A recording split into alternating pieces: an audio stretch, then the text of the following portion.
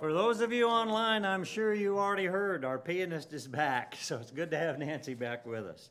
I do have a couple announcements that I want to make mention of, and for those of you online, we didn't actually show them this morning, but they're on Facebook. I think I already put them on there, so the latest announcements are on there. First of all, a reminder that Andy Hansen from CIY, that's Christ in Youth, by the way, one of the missions that we support, is going to be here August 29th. He'll be bringing the message and an update from Christ in Youth at that time. Also, I've noted or made a notice both online on Facebook and on the announcements that we had this morning about Wednesday evening Bible study, which will be starting September 15th. That's a month from today, 7 o'clock at night. I've titled it Created for Worship. And that's a little bit of a play on words because we're going to be doing something with songs, but you don't have to be able to sing to be there. It's going to be a Bible study because there's really these songs, a lot of the songs that we use, a lot of the hymns as well as the choruses that we use were created for worship, but you and I were created for worship as well. And so we're going to do a Bible study on the songs, some of the songs, and also just on us and worship, the idea of worship. So created for worship. We're all created for worship. Thanks for being here this morning. It's good to see you and glad to have you folks online as well. Great is the Lord. Let's sing it together. Oh, that sounds good. Great is the Lord, He is holy and just. By His power we trust in His love. Great is the Lord, He is faithful and true. By His mercy He proves His love. Great is the Lord and worthy of glory. Great is the Lord and worthy of praise. Great is the Lord, now lift up your voice, now lift up your voice. Great is the Lord, great is the Lord.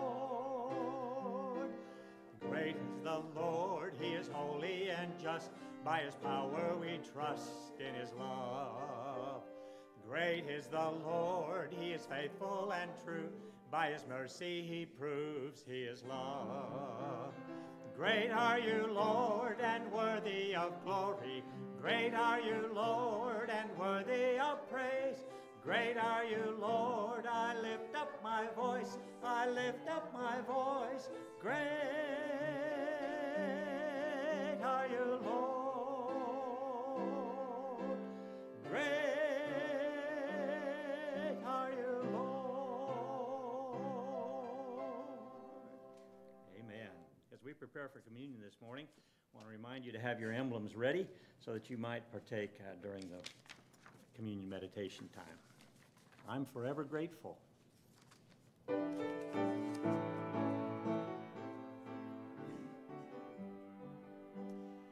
You did not wait for me to draw near to you, but you clothed yourself with frail humanity. You did not wait for me to cry out to you, but you let me hear your voice calling me. I'm forever grateful to you. I'm forever grateful for the cross.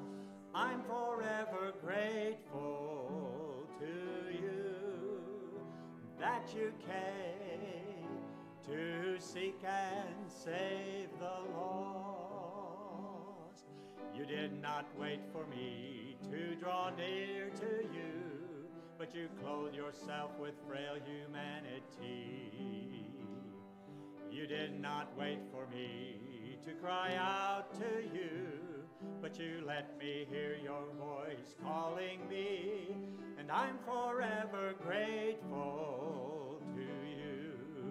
I'm forever grateful for the cross. I'm forever grateful to you that you came to seek and save the lost. Amen. I'm grateful, aren't you? Amen. You know, when Paul was writing to the Corinthians about the significance of the Lord's Supper, he recalls Jesus' words from Mark 14:22 to 25. But I'm going to read from Paul's words in 1 Corinthians 11:23-29. For I received from the Lord what I also passed on to you. The Lord Jesus, on the night he was betrayed, took bread, and when he had given thanks, he broke it and said, This is my body, which is for you. Do this in remembrance of me. In the same way, after supper, he took the cup, saying, This cup is the new covenant in my blood. Do this whenever you drink it in remembrance of me. For whenever you eat this bread and drink this cup, you proclaim the Lord's death until he comes. Paul goes on in that discourse and tells a lot about the Lord's Supper and what its significance is to the one who is partaking. But notice here that Jesus did not say this represents my body. He didn't say this is a symbol of my blood. We know that there are those that believe in transubstantiation. The bread and wine actually turns into the actual body and blood of Jesus. It's obvious that this cannot be supported from scientific perspective, at least. An honest scientific analysis would demonstrate that they're still the bread and the fruit of the vine. However, Paul's dissertation here in 1 Corinthians 11 makes it just as apparent that we are somehow getting more, much more, in a spiritual sense than just bread and grape juice when we partake of communion. And Jesus clearly says, this is my body, doesn't he, when speaking about the bread, and this is my blood when speaking about the fruit of the vine. There are other similar kinds of examples in the scriptures. In John 15:1, Jesus says, I am the true vine, doesn't he? I'm the true vine. But he obviously doesn't mean he's a green stalk with branches protruding from him. However, he does refer to us as branches that must stay attached to him in order to bear fruit. He says, apart from me, you can do nothing, in John 15:5. So if we honestly understand the truth of these words, then Jesus really is the place where we get our nourishment and our strength for life. He does not represent a vine, nor is he symbolic of a vine. He is the true vine from where our life flows. And in John 10:7, Jesus told us, I am the gate. He says, I am the gate. The Greek word here literally means portal or entrance. In this verse, it's clear that Jesus is not a wooden or a metal object through which we pass in order to go from one place to another. However, he is the entrance to the presence of God. He says, I am the gate. No one comes to the Father except through me, Jesus says in John 14:6. No one comes to the Father except through me. So in that sense, Jesus really is the gate or the door. He's not just a symbol or a representation of the door. He is in reality the entrance way to God. The Greek word used there for am and for is in John 10:7 and in John 15:1 is the same word used in Mark 14 where he says, this is my body. I did this for Marion. It's a being verb, the first person singular present indicative. Pretty good, huh? I had no clue, but that's what the commentator told me. Which, depending on the sentence structure and translating it into English, will end up either as is, am, or are, okay? And it means exactly what it says. So just as Jesus truly is the vine from which we gain our strength for all of life, and just as he is the passageway to God, so also, when we receive the bread and the fruit of the vine, we are receiving something of the person of Jesus himself. Not merely a representation, but somehow the real thing. Coke's not the real thing, Jesus is the real thing. It's more than bread and grape juice. It's more than just symbolism. There's a real spiritual transaction taking place with the Lord himself when we partake of the Lord's Supper. But why is this truth significant? It's significant because of what Paul says in 1 Corinthians 1:16. Is not the cup of thanksgiving for which we give thanks a participation in the blood of Christ? And is not the bread that we break a participation in the body of Christ? It's not just symbolism, but it's an actual participation, a communion with Christ himself. According to Mark 14:22-25, while they were eating, Jesus took the bread. Let's take the bread. When he had given thanks, he broke it and gave it to his disciples, saying, take, eat. This is my body.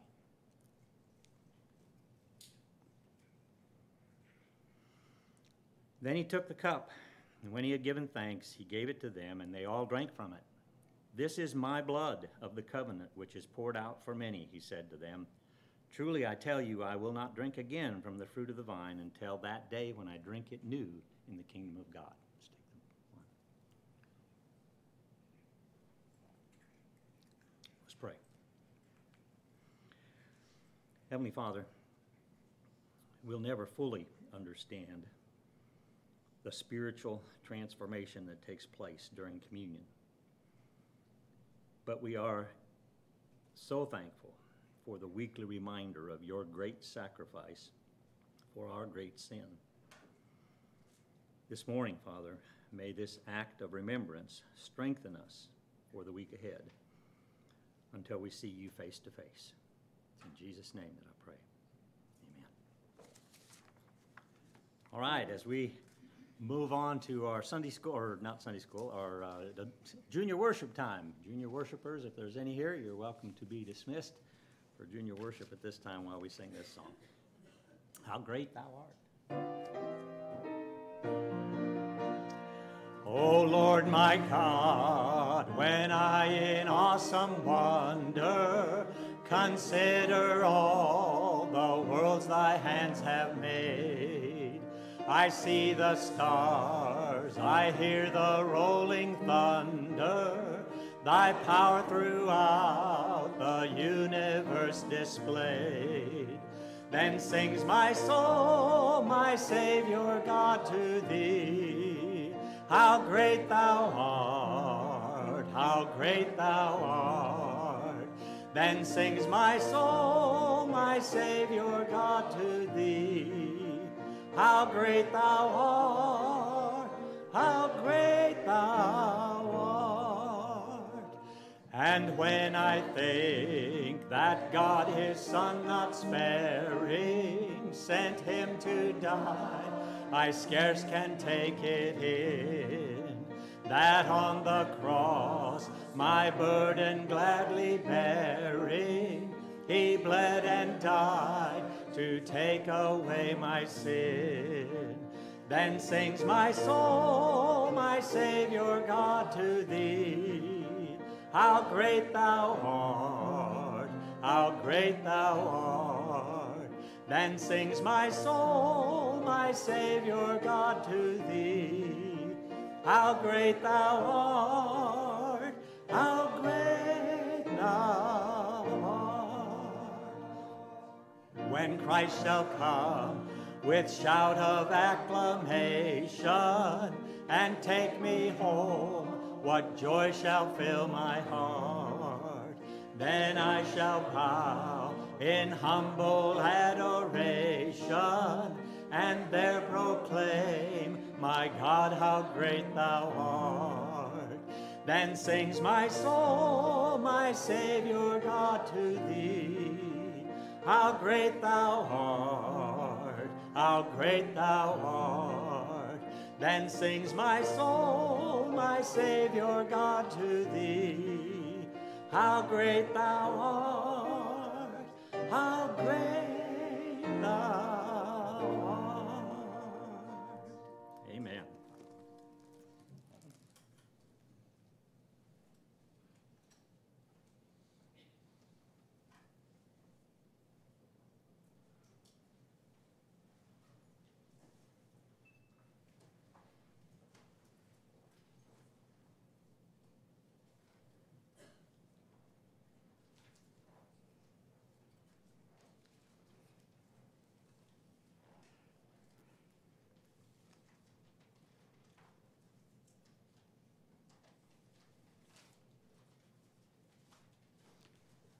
I may need some help up here because I can't seem to turn this on. It's on.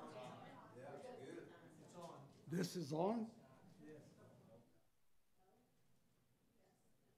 Okay, all right, thank you. Now this morning, I'm going to look back to the Old Testament, to a passage found in the last book of the Old Testament, the book of Malachi. It's a very short book written by the prophet Malachi, the message of God through him, but it has so much in it that's amazing and wonderful, And I want to point out one of them this morning. At the time of the writing of Malachi, now this is just about 400 years before Jesus comes to earth. At the time of the writing of Malachi, the nation of Israel had once again strayed far from God. Evil abounded. Unbelief prevailed. The majority of people went their own sinful ways, giving little thought to the will and the ways of God. I mean, they laughed at the prophets God sent. They showed utter contempt for God and for His law. Now, does that sound a lot like today? With that in mind, let's listen as God speaks to them through the prophet Malachi. Malachi, the 3rd chapter, verses 13 through 15 says, "You have said harsh things against me, says the Lord. Yet you ask, what have we said against you? You have said, it is futile to serve God. What did we gain by carrying out His requirements and going about like mourners before the Lord Almighty? But now we call the arrogant blessed. Certainly the evildoers prosper, and even those who challenge God escape." Put it bluntly, the people were saying that God was insignificant and irrelevant. In other words, they thought that God was absolutely powerless to do anything anymore. So as a nation, they were ignoring Him. He was completely unimportant to them. And I ask you again, does that sound a lot like today for many people? But do you remember? Back in the beginning of their nation, of Israel, as their forefathers were settling into the promised land, Joshua, their leader, had challenged them. And we find his challenge in Joshua, the 24th chapter, verses 14 through 18. Let me read part of that to you. Now Joshua speaking to the crowd of people after they had pretty well conquered or occupied the promised land. Now fear the Lord and serve Him with all faithfulness. Throw away the gods your forefathers worshipped beyond the river and in Egypt, and serve the Lord. But if serving the Lord seems undesirable to you, then choose for yourselves this day whom you will serve. Then he goes on to say, but as for me and my house, we will serve the Lord. And the people responded, far be it from us to forsake the Lord to serve other gods. It was the Lord, our God Himself, who brought us and our fathers up out of Egypt from that land of slavery and performed those great signs before our eyes.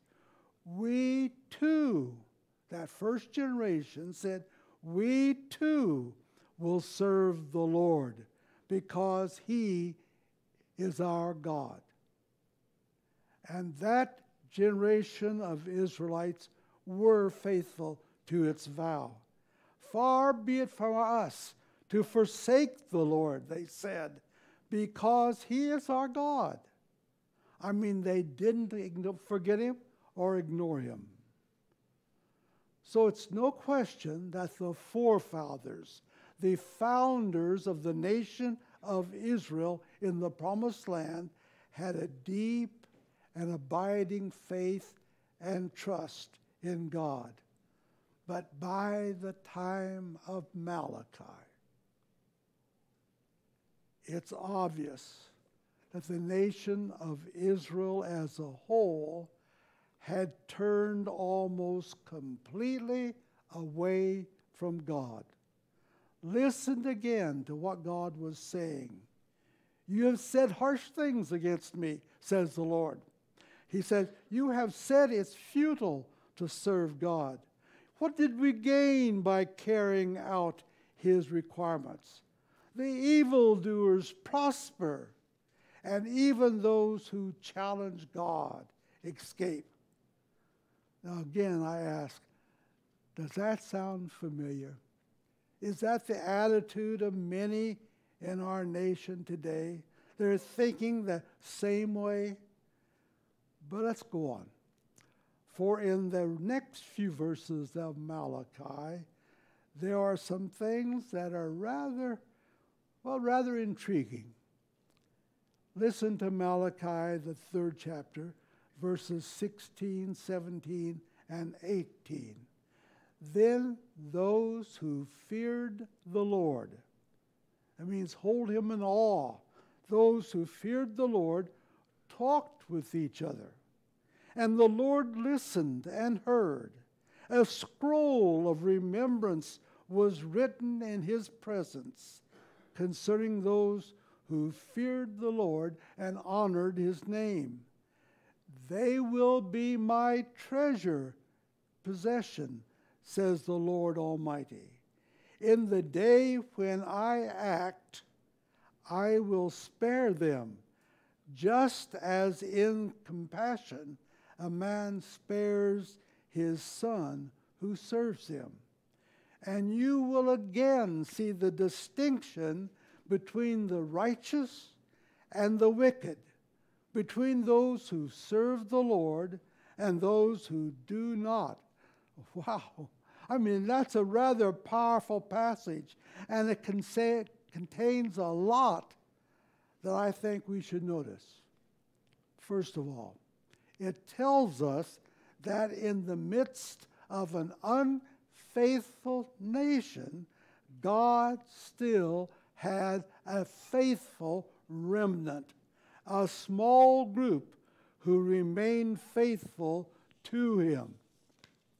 Even though a majority of the people had turned their backs upon God, God still had people who honored and worshiped him and sought to do his will.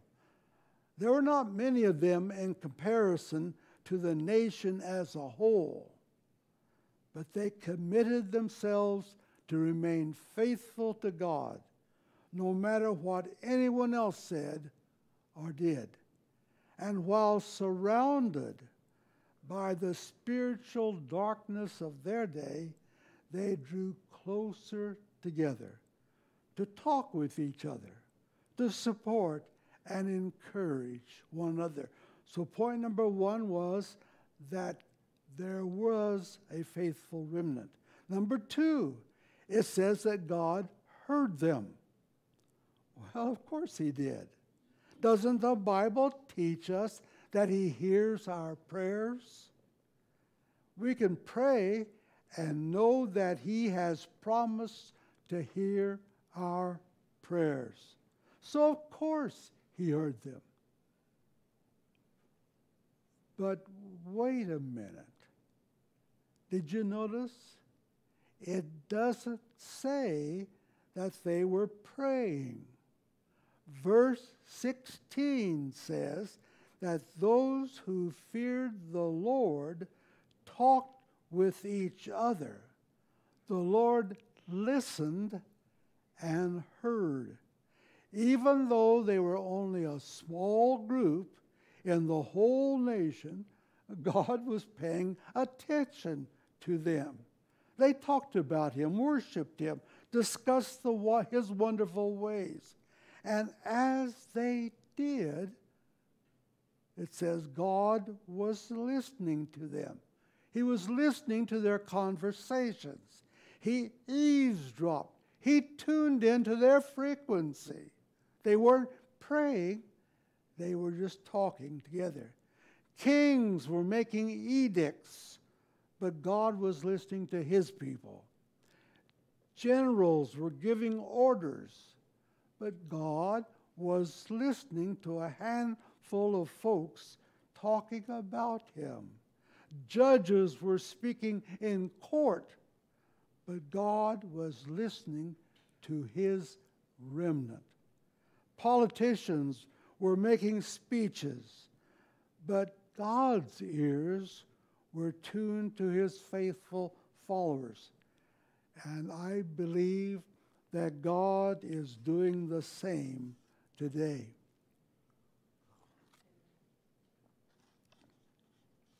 Now, thirdly, Malachi tells us that God not only listened, but that he also had it all written down in a, quote, scroll of remembrance.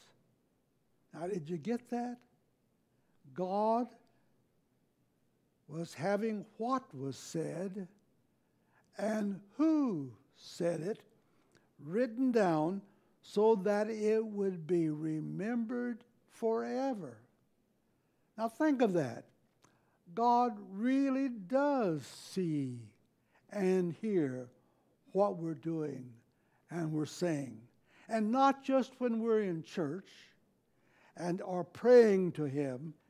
And it says he's keeping a record of it too.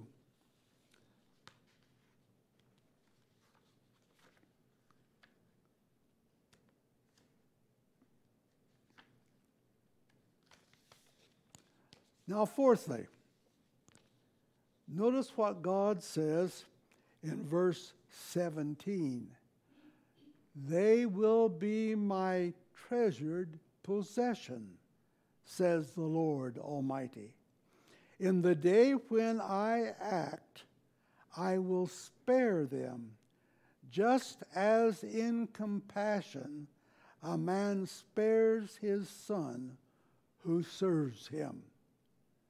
Now, in that verse, the Hebrew word that's translated treasured possession is, now here's the Hebrew word, sagula. And it's often translated as jewels or treasure. So God is saying that these faithful people are his jewels, his very own treasure. Now think about that. He goes on to say that in the day when he acts, he's going to remember them and protect them. And God makes his meaning very clear by saying, and you will again see the distinction between the righteous and the wicked, between those who serve God and those who do not. Now, I think, in the light of that verse, I want to be sure that I'm a part of God's sagula, his treasure. And I hope you do too. But even though we call ourselves Christians, how can we make sure that we're a part of God's faithful remnant today? Now maybe we can find out by looking once again at what this scripture tells us about them and what they were doing. First of all, it tells us they feared the Lord. Now, I need to point out that we in our English language can't get the breadth of what the Hebrew language says. We think of fear as shaking in our boots, as being afraid of being scared. And yes, we ought to be that in some ways before God. But the word in the Hebrew actually means to hold him in awe. In other words, if he's our friend, wonderful. If he's our enemy, we need to be afraid. But the word means to hold, and they held God in awe. And because of that, they remained true to him. It was a time when it wasn't easy to stay faithful to God. Even though, corruption was everywhere. Hypocrisy abounded. Evil ruled the day. And I'm afraid we could very easily say the same thing today. You see, it's never been easy to follow God. But God has always had a remnant. The remnant said, even though everybody else curses God, we will praise his name. They stood for righteousness in a wicked nation. They endured the ridicule of family, friends, and God looked down upon this small group in Malachi's day, this small group of faithful ones, and said, they will be my treasured possession. Now, back in 1947, a professor in the University of Chicago was scheduled to teach an advanced course in astrophysics. At that time, he was living in Wisconsin doing research. He planned to commute to Chicago twice a week for the class, even though it would be held during the harsh winter months. However, registration for that course fell far below expectations. Only 2 students signed up for the course. Now, other faculty members expected the professor to cancel the course. Lest he wastes his time for just 2 students. But no, for the sake of those 2 students, he taught the course, commuting each time 100 miles round trip through backcountry roads in the dead of winter. All right, it happened. But 10 years later, in 1957, those 2 students won the Nobel Prize for Physics. And in 1983, so did the professor. They were only, a handful, 3. But what a handful. I love studying history. I know that for a lot of people that's just dry, dusty information. But I had some teachers of history that made it really come alive. And so I love reading about history. And here's one interesting fact about Frederick the Great of Prussia, who ruled in the mid-1700s. He was widely known as an agnostic. In other words, he didn't believe in God. He doubted that there was a God. But by contrast, his great general of the armies of Prussia, von Zeeland, was a devout Christian. Well, one day during a festive gathering in the king's palace, the king began making crude jokes about Jesus Christ until everyone was roaring with laughter. Everyone but von Zeeland, that is. Finally, Von Zeeland stood up and addressed the king. And here's what history says he said. Sire, you know I have not feared death. I have fought and won 38 battles for you. I am an old man now, and I shall soon have to go into the presence of one greater than you, the mighty God who saved me from my sin, the Lord Jesus Christ, whom you are blaspheming. I salute you, sire, as an old man who loves his Savior, standing on the edge of eternity. The history book says that the banquet hall suddenly went silent. And then with trembling voice, King Frederick replied, General von Zeeland, I beg your pardon. I beg your pardon. And with that, the party quietly ended. Wow, it's still true. God's Segula remains faithful in every situation. And not only was this remnant faithful back in Malachi's day, but when they got together, evidently they didn't spend their time gossiping, criticizing, or talking about the weather or sports or current events. They could have, but they didn't. They talked about the Lord. They testified about God's blessings and presence. They spoke of answers to prayer. They talked about Him. Have you ever noticed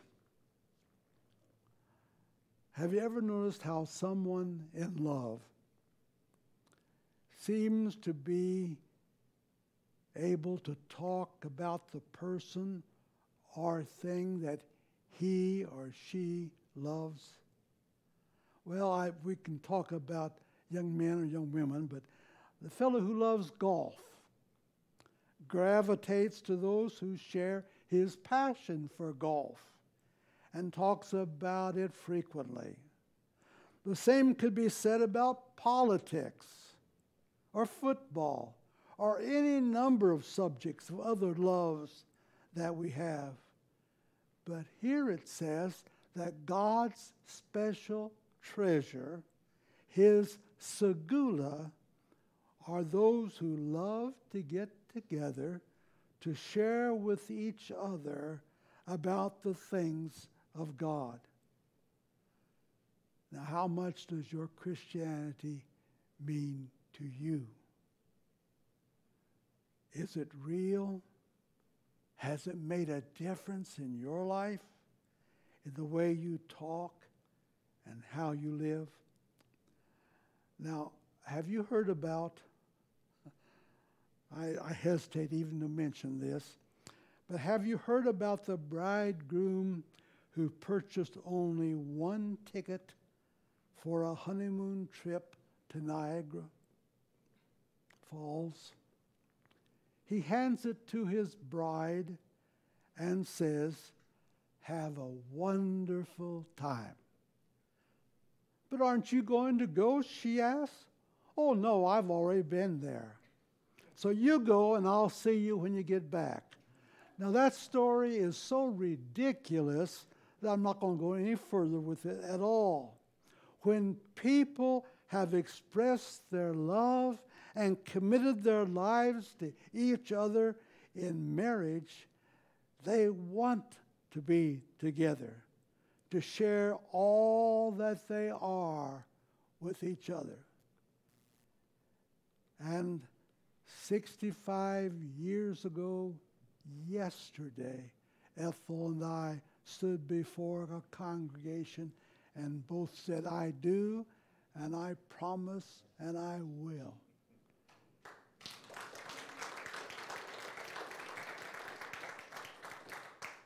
And in the same way, those who commit their lives to Christ, who become a part of his bride, the church, want to be together and share all they are with each other.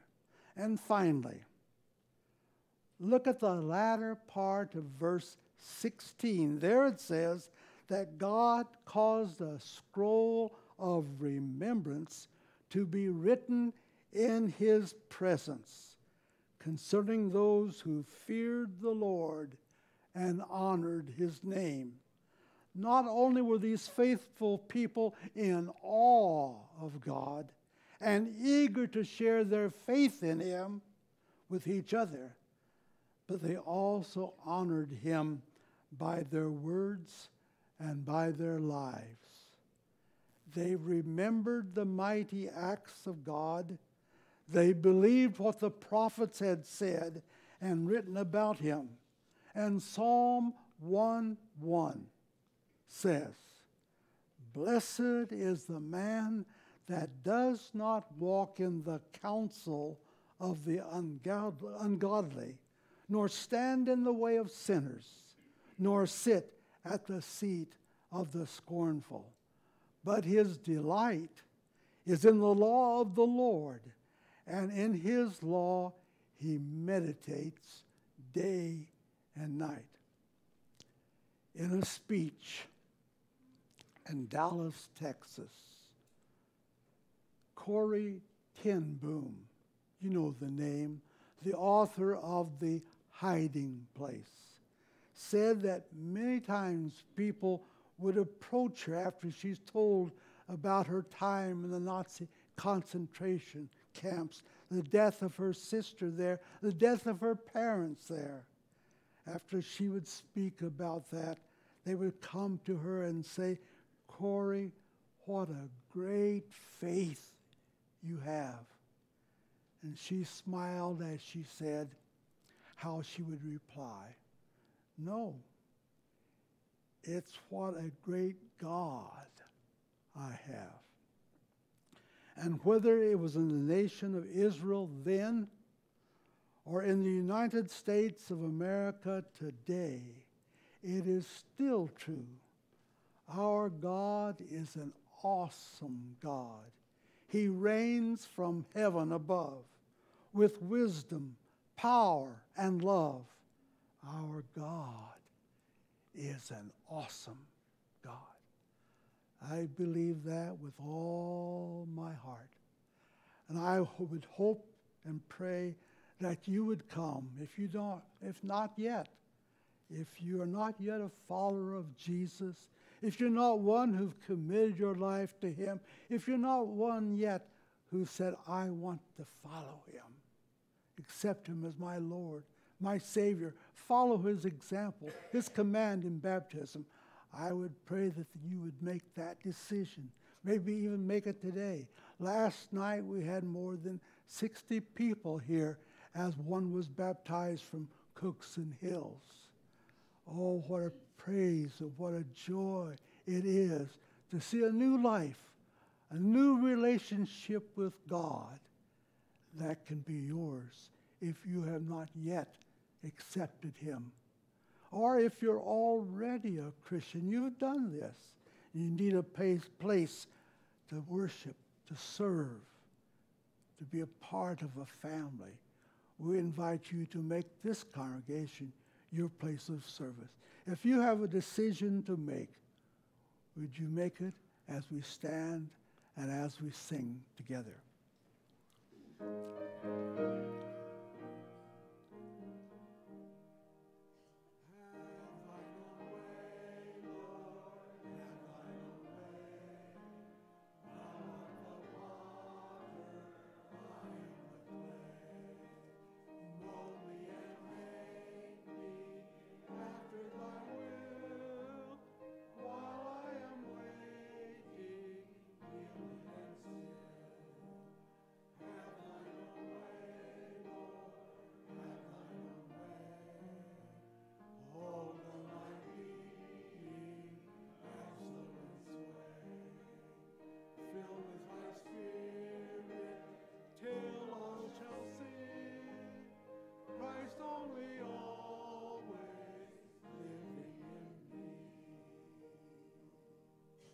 Please be seated for a time of prayer.